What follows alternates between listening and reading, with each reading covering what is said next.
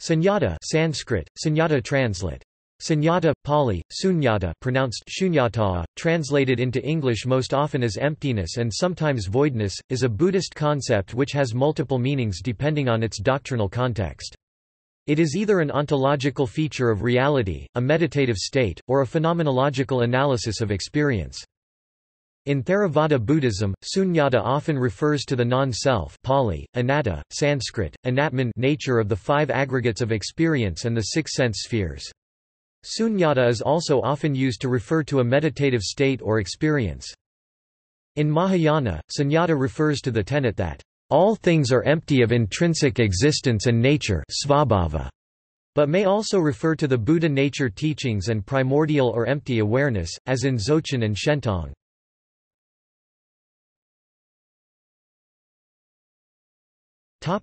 Etymology. Sunyata Sanskrit is usually translated as devoidness, emptiness, hollow, hollowness, voidness. Quote, it is the noun form of the adjective sunya, plus ta. Sunya means zero, nothing, empty, or void, and derives from the root svi, meaning hollow. Ta means ness.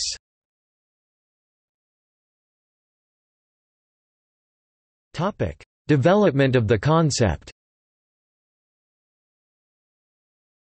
The concept of sunyata as emptiness, states Sue Hamilton, is related to the concept of anatta in early Buddhism. Over time, many different philosophical schools or tenet systems Sanskrit, Siddhanta have developed within Buddhism in an effort to explain the exact philosophical meaning of emptiness. After the Buddha, emptiness was further developed by the Abhidharma schools, Nagarjuna and the Madhyamaka school, an early Mahayana school. Emptiness, positively interpreted, is also an important element of the Buddha-nature literature, which played a formative role in the evolution of subsequent Mahayana doctrine and practice.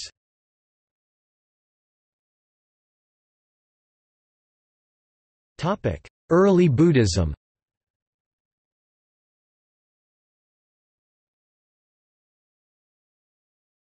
Pāli Nikāyas. The Pali Canon uses the term emptiness in three ways: 1 as a meditative dwelling, 2 as an attribute of objects, and 3 as a type of awareness release. The Sunya Sutta, part of the Pali Canon, relates that the monk Ananda, Buddha's attendant, asked, "It is said that the world is empty, Lord. In what respect is it said that the world is empty?" The Buddha replied, "Insofar as it is empty of a self or of anything pertaining to a self, thus it is said, Ananda, that the world is empty." According to Thanissaro Bhikkhu, emptiness as a quality of dharmas, in the early canons, means simply that one cannot identify them as one's own self or having anything pertaining to one's own self. Emptiness as a mental state, in the early canons, means a mode of perception in which one neither adds anything to nor takes anything away from what is present, noting simply, "There is this." This mode is achieved through a process of intense concentration, coupled with the insight that notes more and more subtle levels of the presence and absence of disturbance. See MN 121.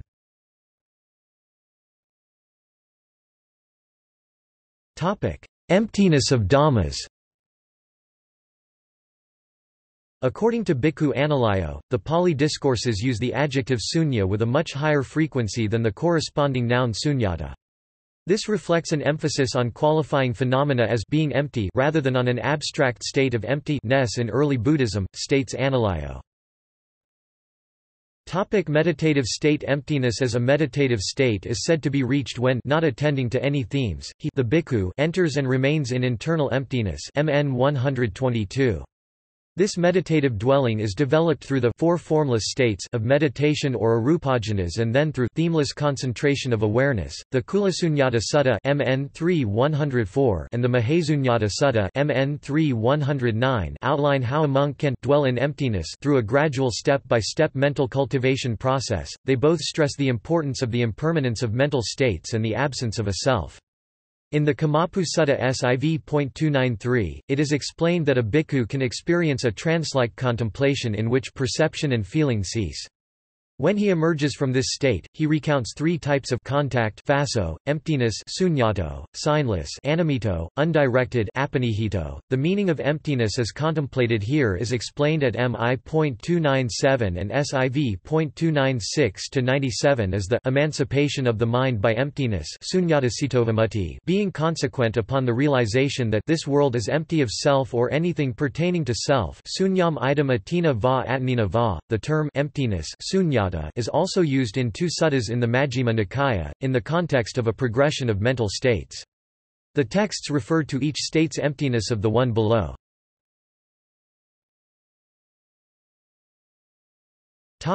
Chinese Āgamas.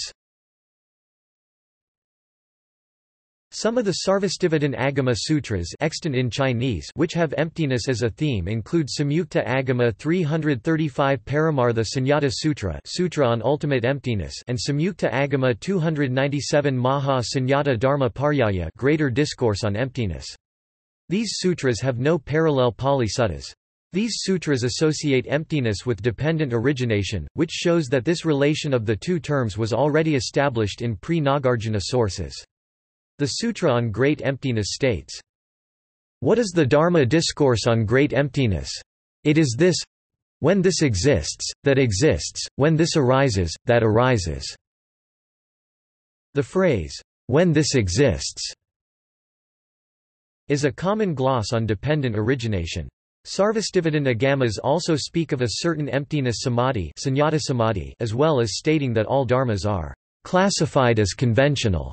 Moon Keat Chung and Yin Shun have both published studies on the various uses of emptiness in the early Buddhist texts, Pāli Canon and Chinese Āgamas. Chung has also published a collection of translations of Āgama sutras from the Chinese on the topic of emptiness.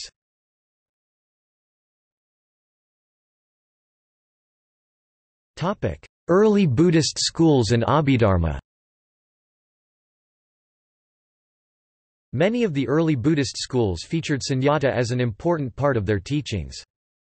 The Sarvastivadin school's Abhidharma texts like the Dharmaskandapata Sastra, and the later Mahavibhasa also take up the theme of emptiness vis-a-vis dependent origination as found in the Āgamas. Schools such as the Mahasamgika Prajna-paramita as well as many of the Stavira schools except the Pudgalavada held that all dharmas were empty dharma sunyata. This can be seen in the early Theravada Abhidharma texts such as the Patisambhidamagga, which also speak of the emptiness of the five aggregates and of svabhava as being empty of essential nature. The Theravada Kathavatthu also argues against the idea that emptiness is unconditioned. One of the main themes of Harivarman's Tattvasiddhi Sastra 3rd–4th century is dharma sunyata, the emptiness of phenomena.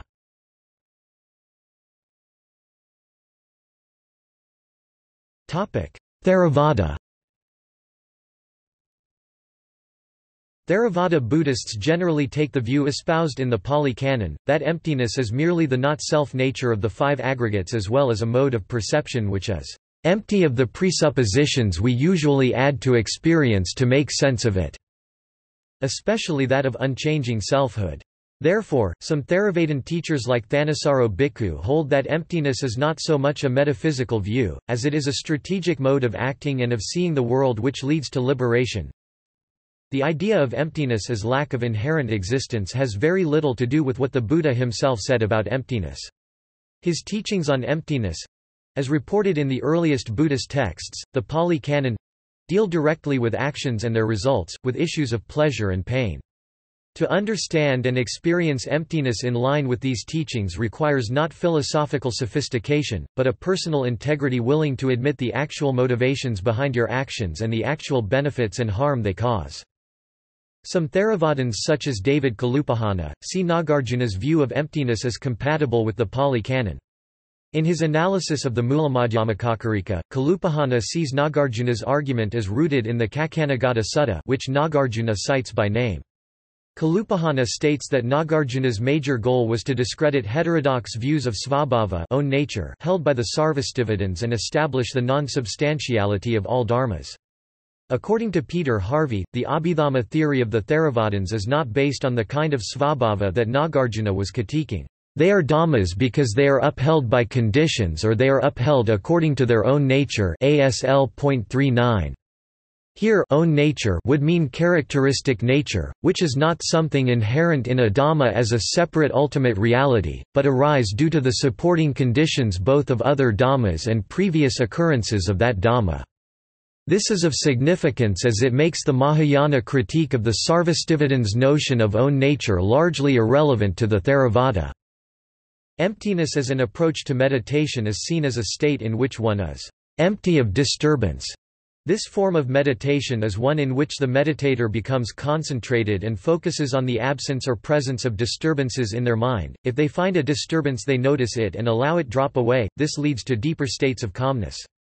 Emptiness is also seen as a way to look at sense experience that does not identify with the I-making and my-making process of the mind. As a form of meditation, this is developed by perceiving the six sense spheres and their objects as empty of any self. This leads to a formless jhana of nothingness and a state of equanimity. According to Gil Fronsdal, emptiness is as important in the Theravada tradition as it is in the Mahayana. From the earliest times, Theravada Buddhism has viewed emptiness as one of the important doors to liberation. Matthew Kosuda sees the Abhidharma teachings of the modern Thai teacher Ajahn Sujan Boraharnwanaket as being very similar to the Mahayana emptiness view.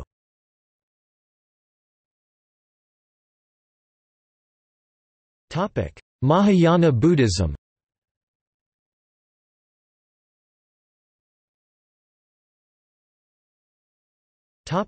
Prajna-paramita Sutras. The Prajna-paramita perfection of wisdom sutras taught that all entities, including dharmas, are only conceptual existence or constructs. Though we perceive a world of concrete and discrete objects, these objects are empty of the identity imputed by their designated labels. The Heart Sutra, a text from the Prajna-paramita Sutras, articulates this in the following saying, in which the 5 skandhas are said to be empty. Form is emptiness, emptiness is form. Emptiness is not separate from form, form is not separate from emptiness. Whatever is form is emptiness, whatever is emptiness is form.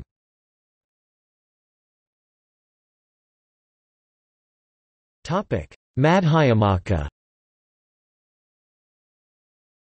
Madhyamaka is a Mahayana Buddhist school of philosophy established by the Indian Buddhist philosopher Nagarjuna. In Madhyamaka, to say that an object is empty is synonymous with saying that it is dependently originated, which means, it's affected by the 3 marks of existence, it is fated to be transient, unsatisfactory, and without inherent existence. Madhyamaka states that impermanent collections of causes and conditions are designated by mere conceptual labels. This also applies to the principle of causality itself, since everything is dependently originated. If unaware of this, things may seem to arise as existence, remain for a time and then subsequently perish. In reality, dependently originated phenomena do not arise as having inherent existence in the first place. Thus both existence and nihilism are ruled out.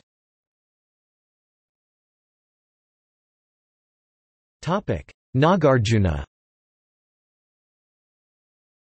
Madhyamaka is retroactively seen as being founded by the monk Nagarjuna. Nagarjuna's goal was to refute the essentialism of certain Abhidharma schools.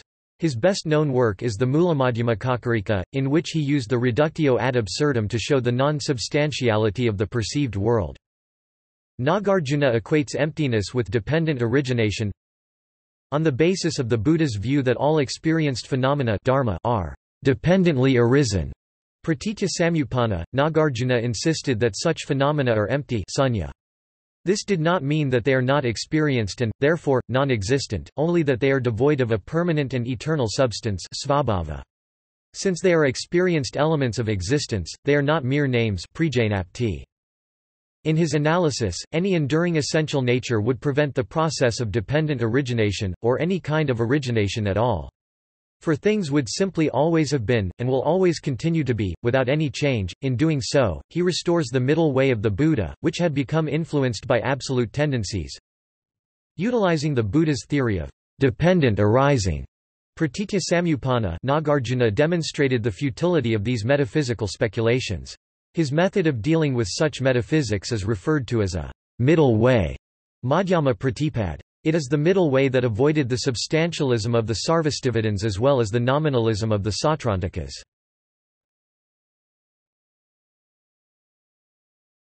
Svatantrika-Prasaṅgika distinction.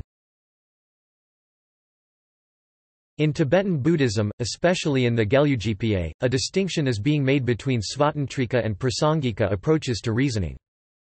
Svatantrika is attributed primarily to the 6th-century Indian scholar Bhavaviveka, who argued for the use of syllogistical statements in the propagation of Madhyamaka, in line with the developing Buddhist logic. It is used in contrast with Prasaṅgika Madhyamaka. According to Tsongkhapa, for the Svatantrika conventional phenomena are understood to have a conventional essential existence, but without an ultimately existing essence. The name Prasaṅgika is derived from prasanga, or reductio ad absurdum arguments, rather than svatantra anumana, or independent syllogisms. Buddha-Palita 470–550 are regarded as the main proponents of the Prasaṅgika, which argues that only arguments should be used which lay bare the logical inconstancies of their opponents.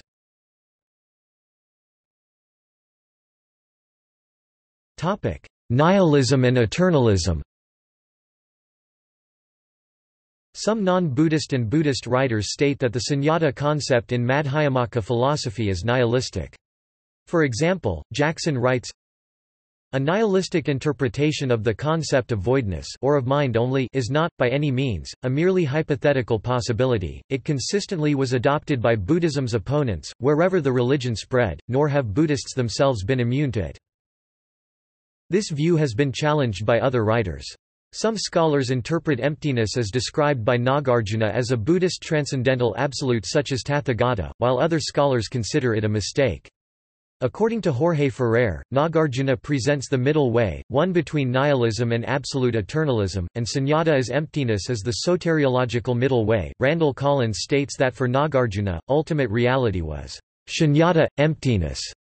In Nagarjuna's thesis, adds Collins, this emptiness is not a negation, but the premise that no concepts are intelligible.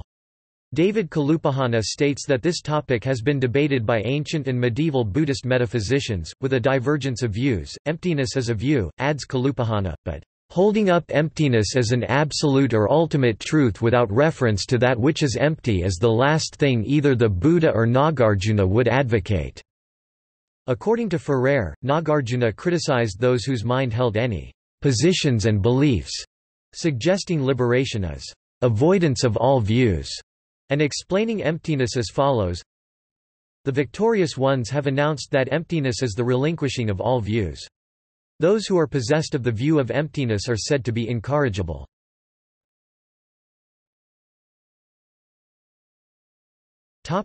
Yogacara.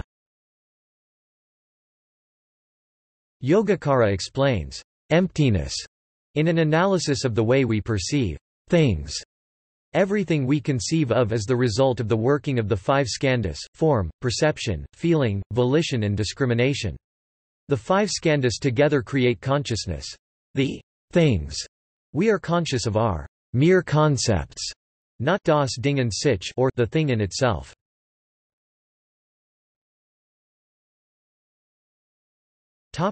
Buddha-nature and Yogacara-Madhyamaka. An influential division of 1st millennium CE Buddhist texts developed the notion of Buddha-nature. The Tathāgatagarbha doctrine, at its earliest probably appeared about the later part of the 3rd century CE, and is verifiable in Chinese translations of 1st millennium CE. The notion of Buddha-nature was opposed within the later Tibetan Gelugpa school, because they imply a self-like concept. Tathāgatagarbha Sutras.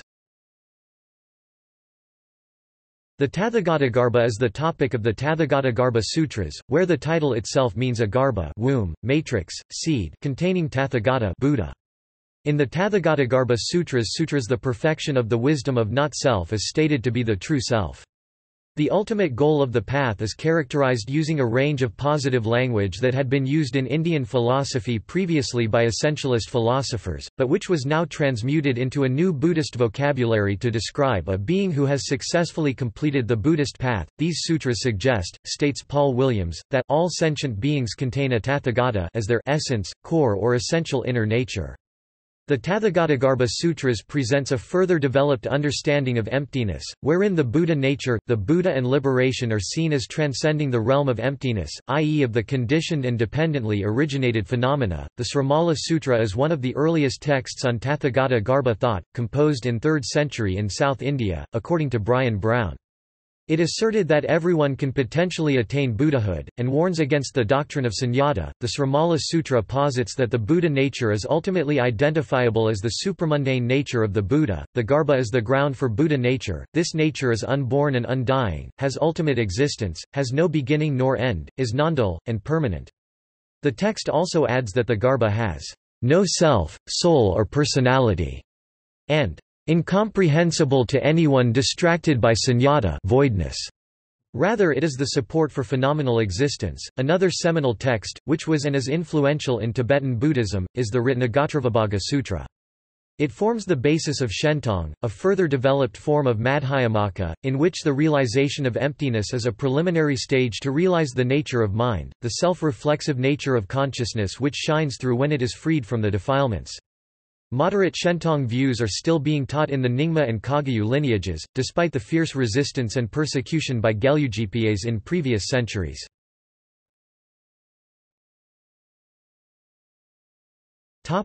Scholarly opinions.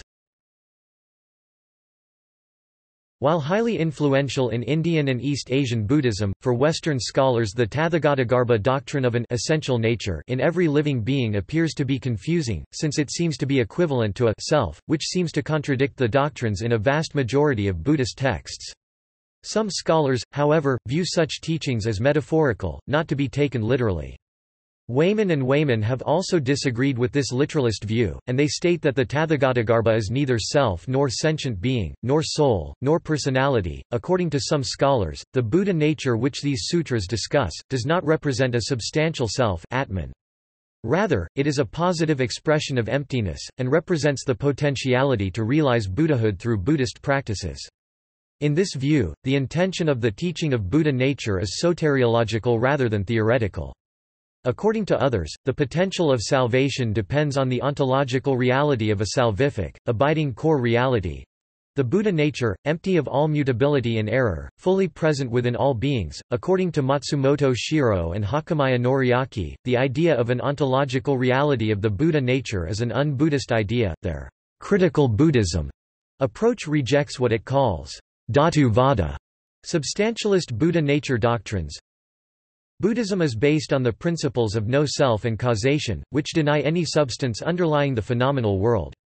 The idea of Tathāgatagarbha, on the contrary, posits a substance, namely, Tathāgatagarbha, as the basis of the phenomenal world.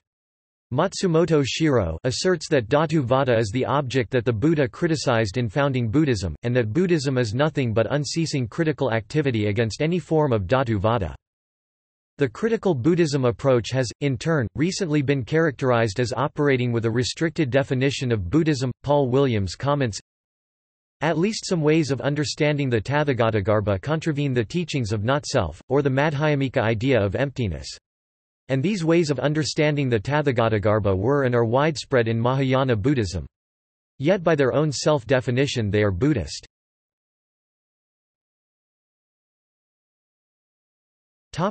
Tibetan Buddhism. Tibetan Buddhism developed 5 main schools. The Madhyamika philosophy obtained a central position in all the schools, but with 2 distinct variations. Rangtong, c.q. Prasaṅgika Madhyamaka, which is taught by the Gelugpa, but also by the Nyingma and Sakya, Tsongkhapa, and the subsequent Gelugpa tradition, lay emphasis on a strict Prasaṅgika interpretation of emptiness. It sees its own interpretation as the final truth on sunyata.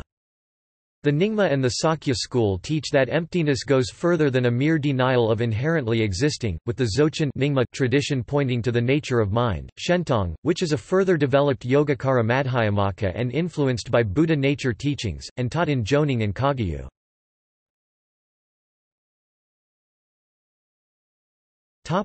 Strict emptiness, Gelugpa. The Gelugpa school of Tibetan Buddhism is the most influential of the 4 Tibetan Buddhist schools. It was founded in the beginning of the 15th century by Tsongkhapa (1357–1419), who was strongly scholastic in orientation and encouraged the study of the great Indian masters of philosophy. The 14th Dalai Lama, who generally speaks from the Gelugpa version of the Mādhyamaka Prasaṅgika, states, according to the theory of emptiness, any belief in an objective reality grounded in the assumption of intrinsic, independent existence is simply untenable. All things and events, whether material, mental or even abstract concepts like time, are devoid of objective, independent existence. Things and events are empty in that they can never possess any immutable essence, intrinsic reality or absolute being that affords independence.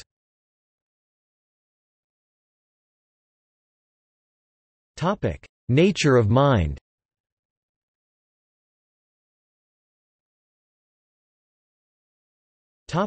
Nyingma, Dzogchen. In Dzogchen, emptiness does not refer to the mere negation of inherent existence, but to profound emptiness, the ground and nature of mind which is free from temporary characteristics.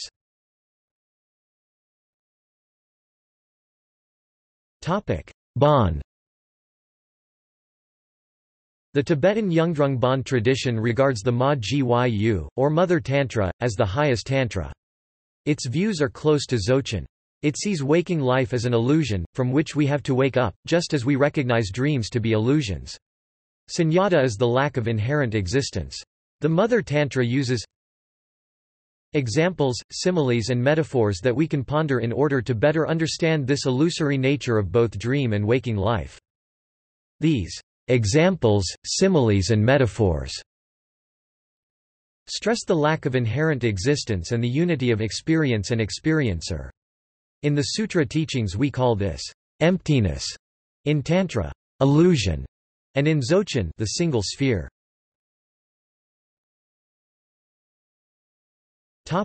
Sakya. The Sakya school originated in the 11th century. It rose to power in the 13th century. Gorampa Sonam Senj (1429–1489), an important philosopher in the Sakya school of Tibetan Buddhism, established an understandings of Prasaṅgika which differs from Tsongkhapa. According to Gorampa, emptiness is not just mere emptiness, the absence of inherent existence, but profound emptiness, the absence of the four extremes in phenomena. In Gorampa's approach, ultimate truth is a liberating insight, that is free from even grasping the mind.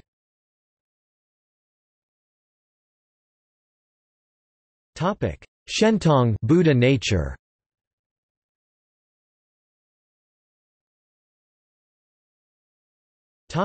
Joning. The Joning school originated in the 12th century. Tsongkhapa strongly opposed the Joning school, whose views he deemed to be dharmically incorrect. In the Tibetan Joning school, only the Buddha and the Buddha nature are viewed as not intrinsically empty, but as truly real, unconditioned, and replete with eternal, changeless virtues. The Buddha nature is only empty of what is impermanent and conditioned, not of its own self. The Buddha nature is truly real, and primordially present in all beings. An important Tibetan treatise on emptiness and the Buddha nature is found in the scholar monk Dolpapa's voluminous study, Mountain Doctrine. It follows the format, inherited from India, of a presentation by way of both reasoning and scripture, the scriptural citations being so rich that the book can also be considered an inspiring anthology, a veritable treasure trove of literature about the matrix of one gone thus. In this vast mountain doctrine, Dolpopa describes the Buddha nature as on material emptiness, emptiness that is far from an annihilatory emptiness, great emptiness that is the ultimate pristine wisdom of superiors, Buddha earlier than all Buddhas, causeless original Buddha. The Buddha nature is filled with eternal powers and virtues, permanent, stable, eternal, everlasting. Not compounded by causes and conditions, the matrix of one gone thus is intrinsically endowed with ultimate Buddha qualities of body, speech, and mind such as the 10 powers. It is not something that did not exist before and is newly produced, it is self-arisen.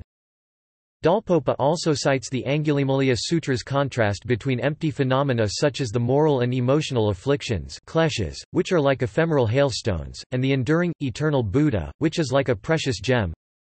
Empty phenomena are other different, non-empty phenomena are other different. The tens of millions of afflictive emotions like hailstones are empty. The phenomena in the class of non-virtues, like hailstones, quickly disintegrate. Buddha, like a Vaidya jewel, is permanent. The liberation of a Buddha also is form. Do not make a discrimination of non-division, saying, "The character of liberation is empty." Kagyu. The Kagyu teacher Khenpo Sultram, in Progressive Stages of Meditation on Emptiness, presents 5 stages of meditation, which he relates to 5 different schools or approaches. Sravaka meditation on non-self. Meditation on the emptiness of the skandhas and the non-existence of a personal self. Chittamatra approach.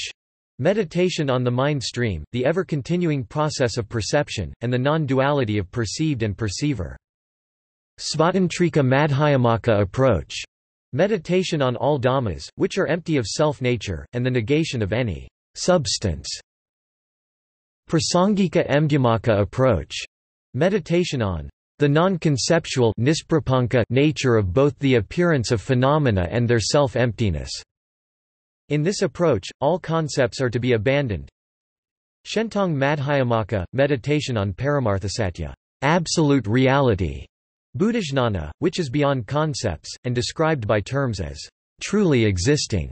This approach helps to overcome certain residual subtle concepts, and the habit, fostered on the earlier stages of the path, of negating whatever experience arises in his/her mind. It destroys false concepts, as does Prasaṅgika, but it also alerts the practitioner to the presence of a dynamic, positive reality that is to be experienced once the conceptual mind is defeated.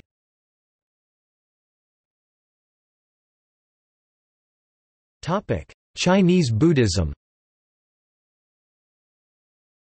When Buddhism was introduced in China, it was understood in terms of its own culture. Various sects struggled to attain an understanding of the Indian texts. The Itāthāgatagarbha Sutras and the idea of the Buddha nature were endorsed, because of the perceived similarities with the Tao, which was understood as a transcendental reality underlying the world of appearances. Śūnyatā at first was also understood as pointing to transcendental reality. It took Chinese Buddhism several centuries to realize that Śūnyatā does not refer to an essential transcendental reality underneath or behind the world of appearances.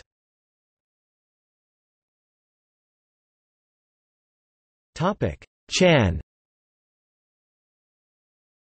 The influence of those various doctrinal and textual backgrounds is still discernible in Zen. Zen teachers still mention the Buddha nature, but the Zen tradition also emphasizes that Buddha nature is Śūnyatā, the absence of an independent and substantial self.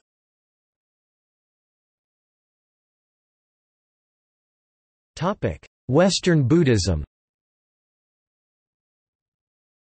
Various Western Buddhists note that Śūnyatā refers to the emptiness of inherent existence, as in Madhyamaka, but also to the emptiness of mind or awareness, as open space and the ground of being, as in meditation-orientated traditions and approaches such as Dzogchen and Shentong.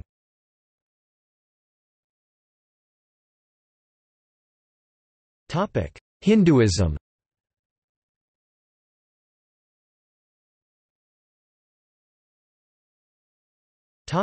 Influence on Advaita Vedanta. Gaudapada is considered by some scholars to have been strongly influenced by Buddhism, as he developed his concept of ajata from Nagarjuna's Madhyamaka philosophy, which uses the term anatpada. An means not or non. Utpada means genesis, coming forth, birth. Taken together, anatpada means having no origin, not coming into existence, not taking effect, non-production. According to Gaudapada, the Absolute is not subject to birth, change and death. The Absolute is Asia, the unborn eternal. The empirical world of appearances is considered maya, unreal as it is transitory, and not absolutely existent. Thus, Gaudapada's concept of ajatavada is similar to Buddhist term anatpada for the absence of an origin or Śūnyatā, but Gaudapada's perspective is quite different from Nagarjuna. Gaudapada's perspective found in Mandukya Karika is based on the Mandukya Upanishad. According to Gaudapada, the metaphysical absolute called Brahman never changes, while the phenomenal world changes continuously, so the phenomenal world cannot arise independently from Brahman. If the world cannot arise, yet is an empirical fact, then the perceived world has to be a transitory unreal appearance of Brahman. And if the phenomenal world is a transitory appearance, then there is no real origination or destruction, only apparent origination or destruction. From the level of ultimate truth the phenomenal world is maya, illusion, apparently existing but ultimately not metaphysically real. In Gaudapada Karika, Chapter 3, verses 46–48, he states that Brahman never arises, is never born, is never unborn, it rests in itself. When the mind does not lie low, and is not again tossed about, then that being without movement, and not presenting any appearance, culminates into Brahman. Resting in itself, calm, with nirvana, indescribable, highest happiness, unborn and one with the unborn knowable, omniscient they say. No creature whatever is born, no origination of it exists or takes place. This is that highest truth where nothing whatever is born. In contrast to Renard's view, Karmarkar states the Ajatavada of Gaudapada has nothing in common with the Śūnyatā concept in Buddhism. While the language of Gaudapada is undeniably similar to those found in Mahayana Buddhism, states Comans, their perspective is different because unlike Buddhism, Gaudapada is relying on the premise of Brahman, Atman or Turiya exist and are the nature of absolute reality.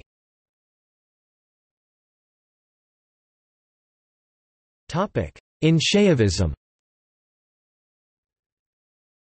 Sunya and Sunyata are concepts which appear in some Shaiva texts, such as the Vijñāna Bhairava Tantra, which contains several verses mentioning voidness as a feature of ultimate reality, Shiva. The absolute void is Bhairava who is beyond the senses and the mind, beyond all the categories of these instruments. From the point of view of the human minutes, he is most void, from the point of view of reality, he is most full, for he is the source of all manifestation. The yogi should concentrate intensely on the idea and also feel that this universe is totally void.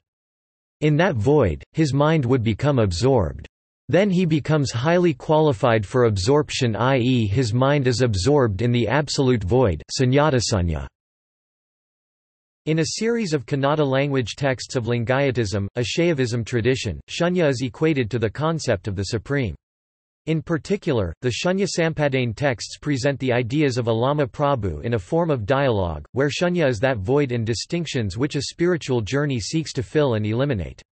It is described as a state of union of one's soul with the infinite Shiva, the state of blissful moksha.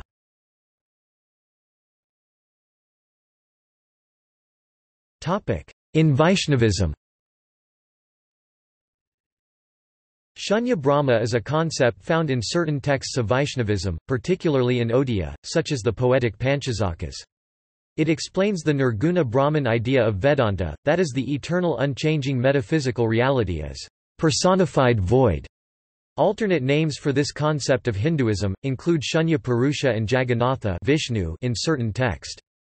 However, both in Lingayatism and various flavors of Vaishnavism such as Mahima Dharma, the idea of shunya is closer to the Hindu concept of metaphysical Brahman, rather than to the Sunyata concept of Buddhism.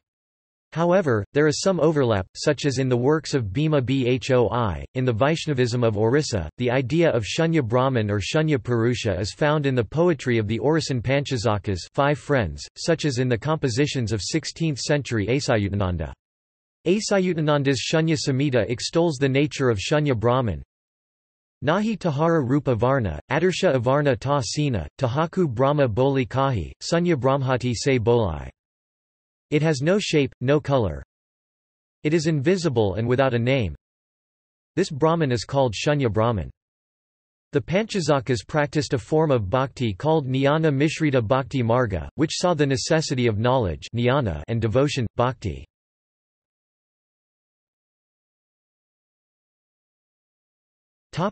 Alternate translations.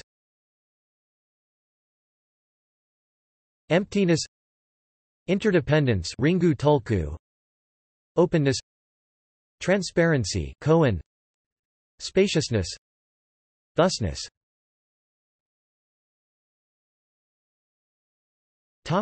See also